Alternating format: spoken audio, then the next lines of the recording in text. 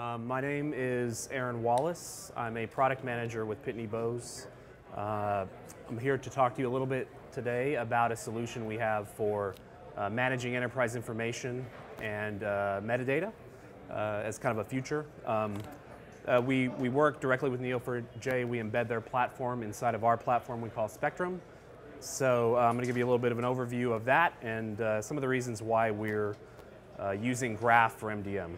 So if you guys have heard of Pitney, any of you, most of you probably would have heard of us in the context of mailing. It's about a 100-year-old company.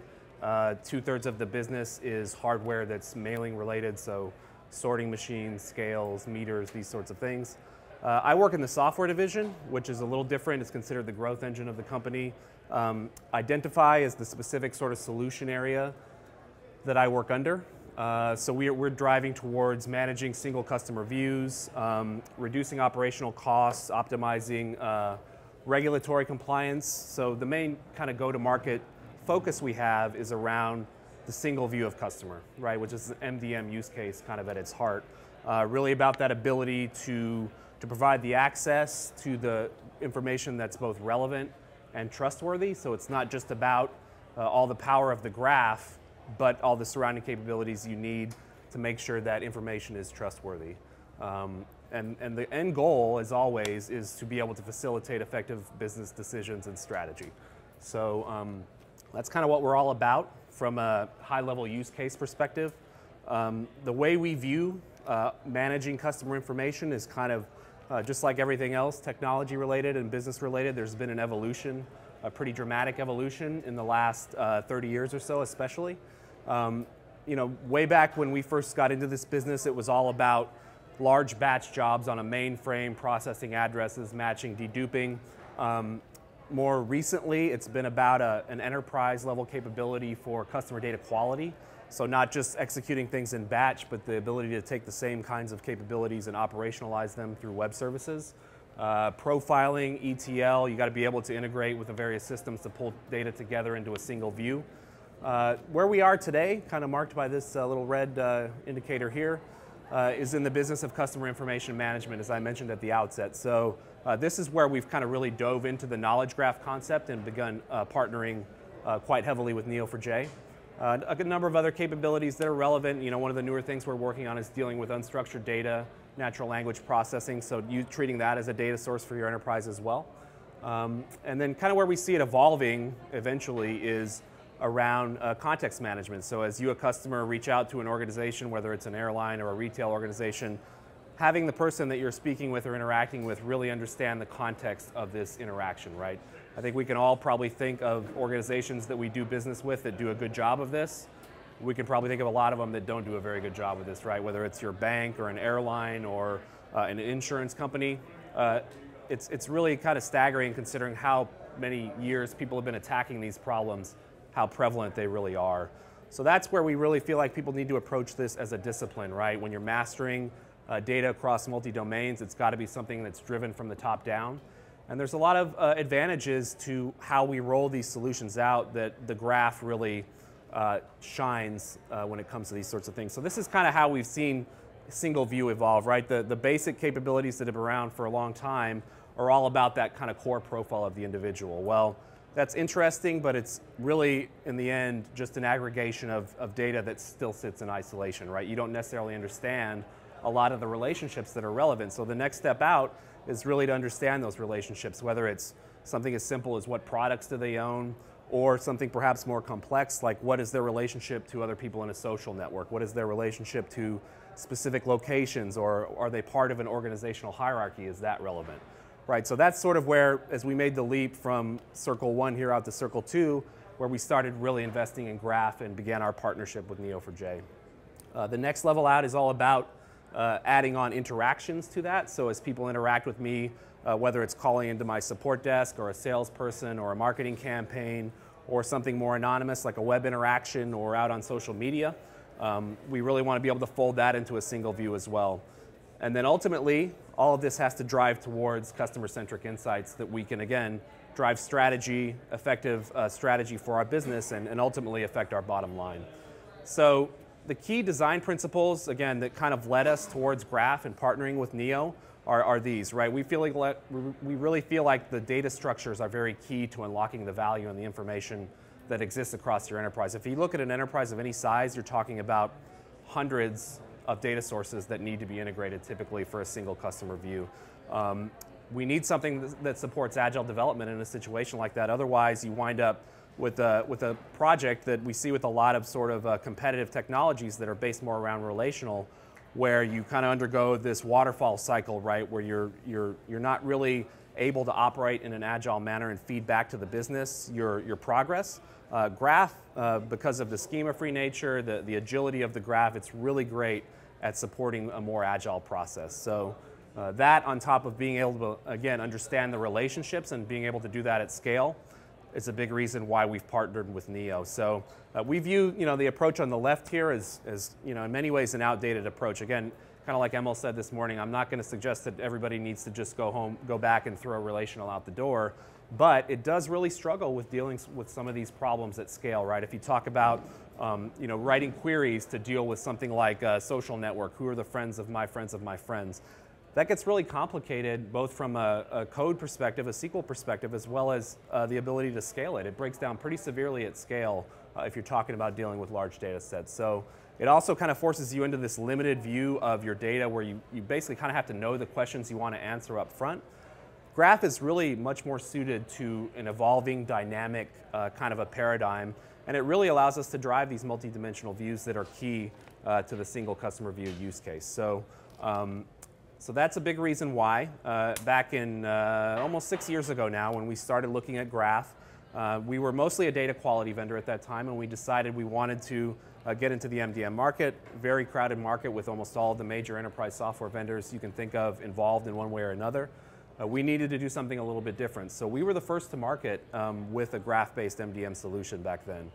You see a lot now of competitors as well as analysts kind of really getting the message finally about how important this technology is to MDM and information management.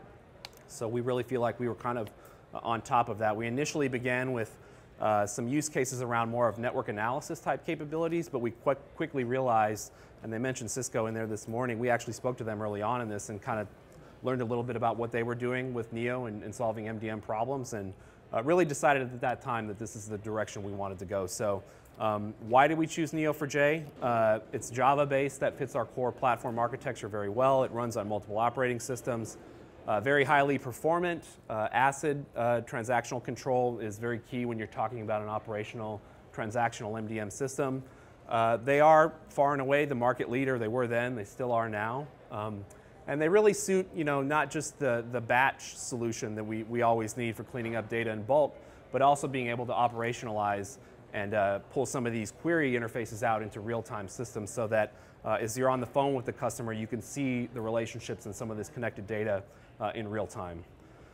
So the MDM solution kind of in the center here is really where Neo is heavily embedded and integrated. We do have surrounding capabilities, and I want to emphasize as well that as much as we love Neo and as great as it is for MDM, it's only one piece of the puzzle, right? You can't just store something in a graph and all of a sudden you have an MDM solution. You've got to surround it with capabilities for data quality, for ETL, for analytics. So all of those are things that we deliver on this platform that we call Spectrum.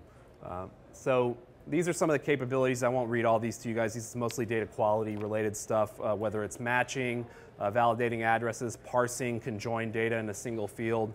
All of this is kind of capabilities that we can set up front of populating a Neo4j database as a master data repository. We also have recently built out an ability to virtually query from the graph. So we allow you to design virtual nodes that can reach out to other systems. So this supports more of what's called a registry pattern with MDM. So again, it kind of suits the agile process, right? You don't necessarily have to pull every data source in at once. You can centralize certain bits of data. You can keep others virtual and kind of progress along that path in a much more iterative manner. Folding in the analytics is key ultimately towards driving that insight and strategy. So there's different ways you can do that, whether it's sort of the classical aggregations, who are my highest spenders, what sort of propensity do they have to buy from a predictive perspective. We've got a very core set of geospatial capabilities as well for kind of folding that into the analytical process. And then the ones over on the right here are really the ones that are most graph relevant. So how do I understand influence within a network? Who are my most influential customers?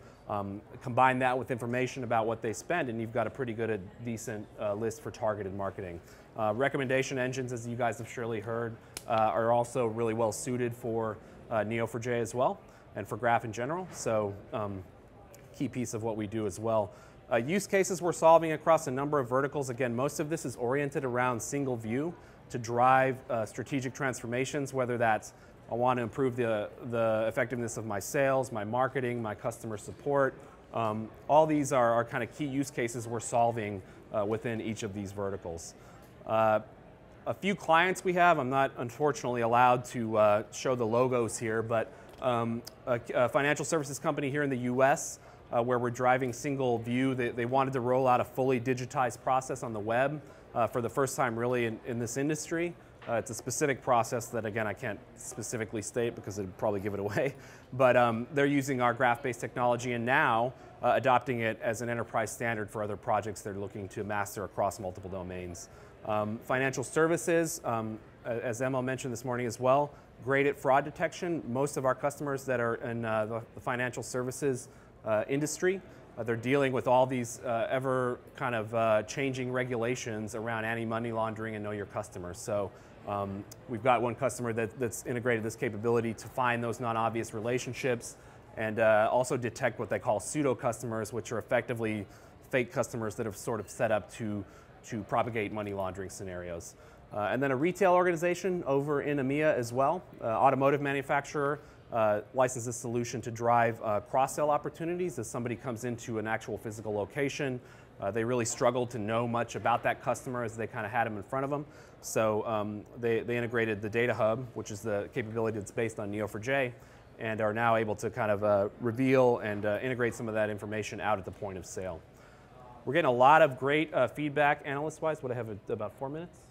No. Oh, really?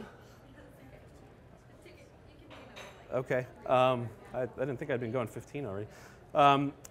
Forrester has called this out as a leader in MDM, and if you read the little bolded quote here, a lot of this directly relates to the graph. Modeling flexibility, ease of implementation, faster time to value, all very key differentiators for us.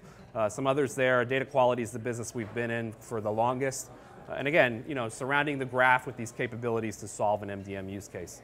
Lastly, this is kind of more futures work that we're currently integrating into our next release of the product around not just using the graph as a physical store for the data, but using the graph as a store for tracking enterprise metadata, right? So again, as we all have kind of gotten into this domain, you start to see graphs everywhere. I think this is a really great example. If you look at the layout of enterprise information in any organization of any size, you've got hundreds of data sources, workflows, data quality rules, governance rules, users, reports, dashboards, monitoring systems.